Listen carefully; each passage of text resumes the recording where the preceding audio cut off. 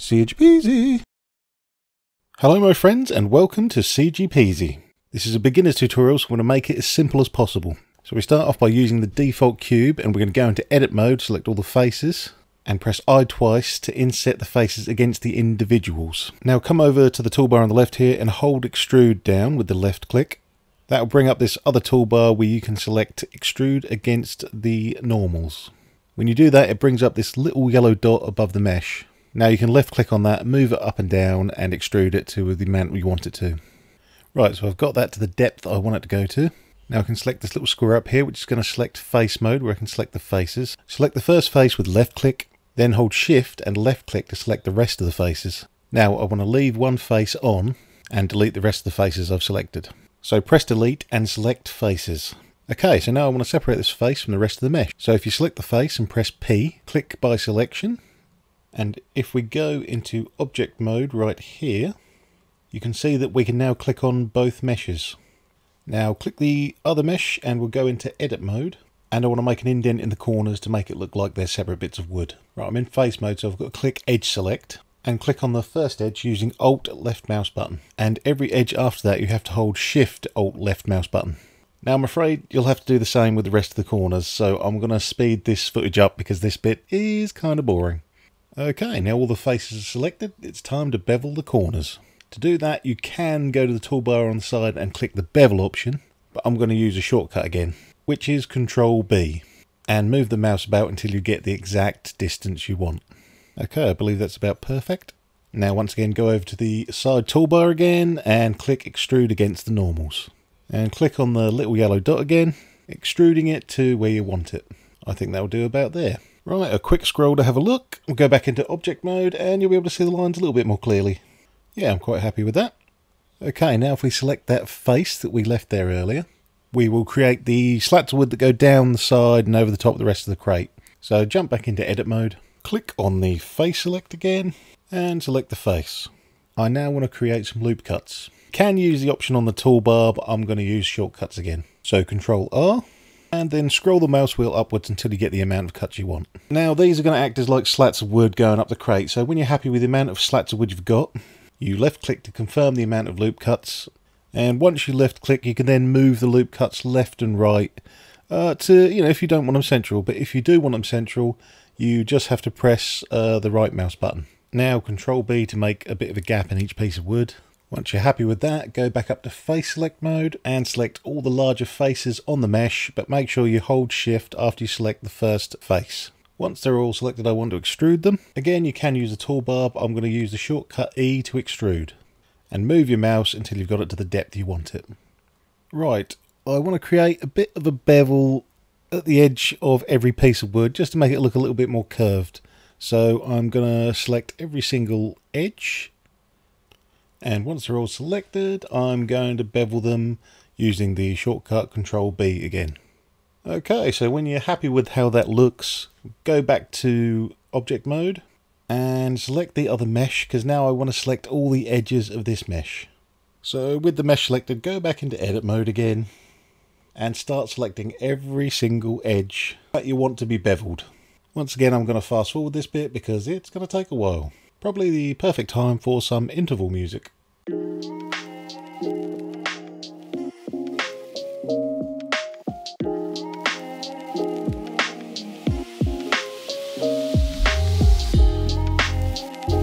Okay, now they're all finally selected. We can press Control B again and bevel the edges to how you want them.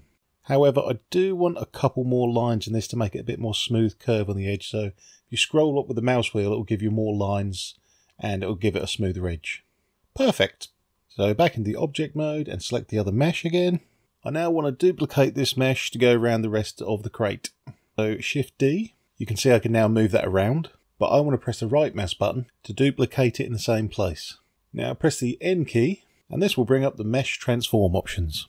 In the panel under rotation, where it says Y, type in 90 and press enter.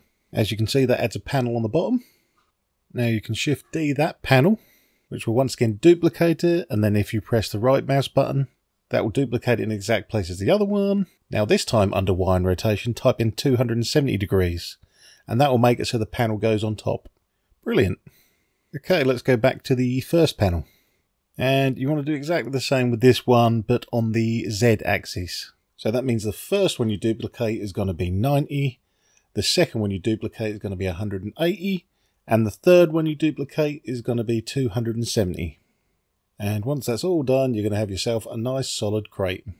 Well, not quite, because I want to join it all together. So to do that, we're going to select all the panels first, making sure that we select the main body of the crate last. So as before, select the first one, and then shift left mouse button until you select the rest. We go up to these little bars at the top under Object, and go down until you can see the little button that says Join. Click that, and your mesh is solid. And if we go into edit mode, you can see it's all one mesh. And then back into object mode again, move it left and right just to make sure we haven't missed any bits out. And that seems to be moving just fine. Okay, so now we want to make the cross supports. Go up to Add, Mesh and Cube. So on the toolbar, click on Scale and use your mouse to scale it to the size you want it. Once you've done that, move the cube to where you want it on the front of the panel. Once you've got it in the right place, or close to, back to scale again and stretch it. You want to stretch it quite far because it's got to go from corner to corner. Then on the y-axis, rotate it to 45 degrees. Once it's rotated, you've got to make sure you click Local View in the little panel right above. This means that when we stretch it, it will actually stretch it long ways. If we had it on global, it would try stretch it sideways, which would just make it wider. Okay, now Shift D to duplicate again, and rotate it to 135 degrees. That should make a perfect cross. Now you've just got to move it back a little bit so they're not intersecting. And try and make it look like it's sitting on top of the wood. You may have to scale it inwards a bit to do that. Okay, now select one of the pieces of wood and go into edit mode. When you're in there, select the two edges so that we can bevel them again. If you feel like you want extra lines to make it curve more, you can just scroll up with the mouse wheel a little bit. Then, of course, we just repeat the same process with the other one. So, object mode, select the mesh, back into edit mode, select the two lines, and bevel. And when we're done with that, we go back into object mode. Select the two cross pieces, then go up to the Object tab and press Join. Okay, so go over to the Tool panel and click Rotate. And as you can see, when you rotate the mesh, it just spins around itself. But what we want is, we want it to rotate around the original mesh. However, before we do that, press Ctrl A with the mesh selected, and apply the rotation and scale. This sets the rotation and scale back to 0. So to make it rotate around the mesh, we need to go to Object, choose Set Origin, and choose Origin to Cursor.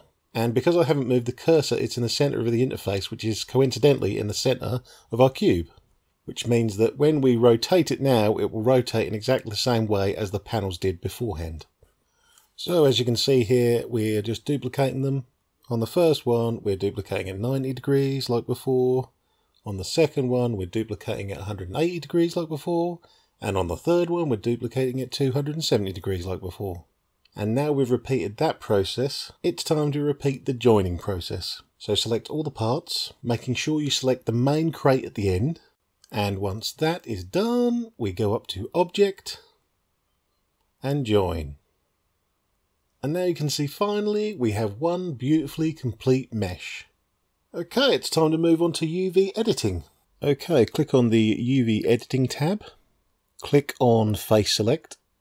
Press A to select all, then click on the UV tab at the top here and choose UV Smart Project. Separate the island margins a little bit and then click OK. And as you can see, now you've done that, all the faces are on the left hand side here and they're ready to have a wooden texture applied to them. Meaning it's time to click on the Shading tab. Now the first thing you can see is we already have a Principled BSDF shader on there. You can change basic things like the base colour, the roughness, the shininess, the bump, etc. But what we want to do is we want to add a PBR texture on there. So to make that really easy, we're going to go to Edit, Preferences, and we're going to find the Node Wrangler add-on and apply it. If you just type in Node, and it should find it, and then all you have to do is tick the little square box, which I've already got ticked there, and then go down to the bottom left corner with the three little lines and click Save Preferences. Now that we've applied the node wrangler, you can go and click on the Principled BSDF, press Ctrl-Shift-T, which will bring up your folders. Then just go to where you've saved your texture, select all of them, and click on Principled Texture Set. And as you can see, voila, all work is done for you. Obviously you can see a problem with the texture. The grain is going the wrong way and it's too big. But before we do that, we'll get rid of the displacement and the image that's with it because we don't need it. Okay, so to get the grain of the wood going in the right direction, we have to go back to UV editing. And now this time you want to come over to the left-hand side of the screen. And if you use the shortcut A, that will select all.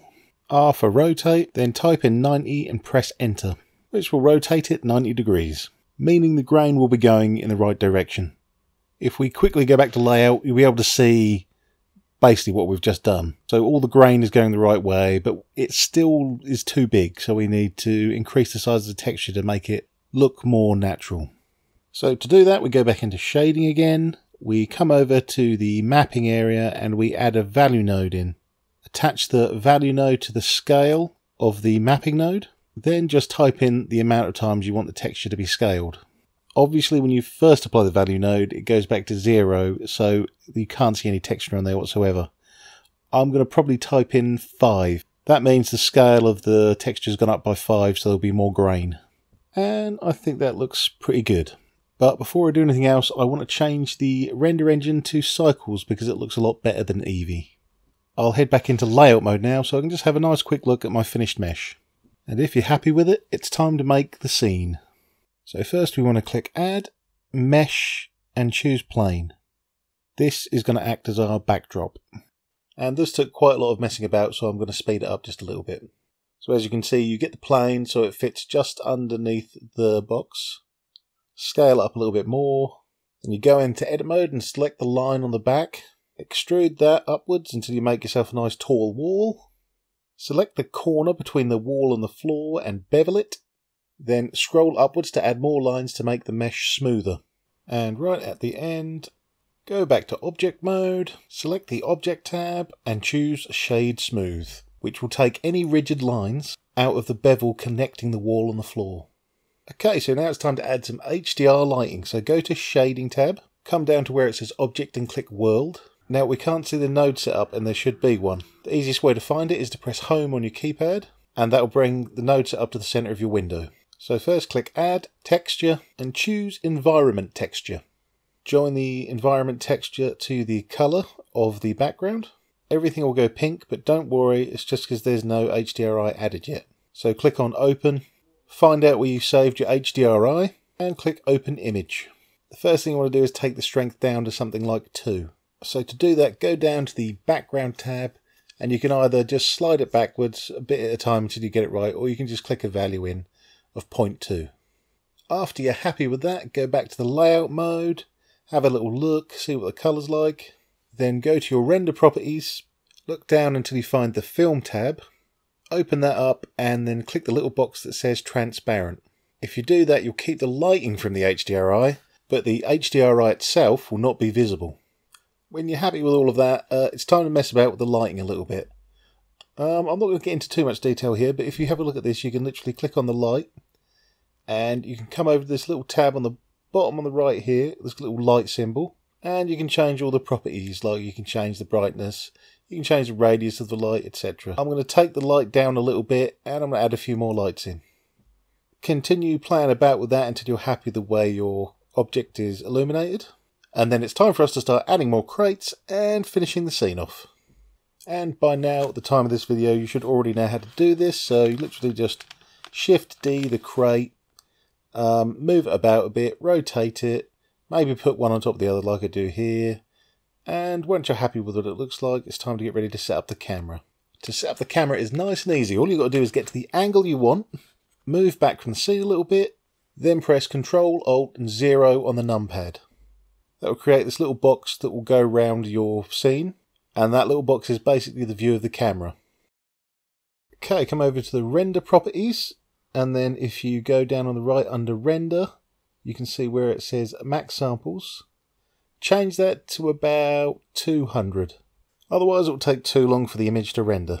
And all you have to do is go to the render tab at the top of the page and click render image. Now this bit will take a little bit of time, but luckily enough, with the magic of editing, suddenly the bar jumps to 98%. Ah, perfect. Would you look at that? Nearly done. And when the progress bar finally gets to the end, you can go up to the top, click on the tab that says image, click save as, give it a name, let's go for Cratey, and then finally click the wonderful save button and your work is done. Well, I say your work is done, it's almost done. The only thing left to do now is to take your image into an image editing software, play with the brightness and contrast till everything's perfect, and that, my friends, is CG Peasy.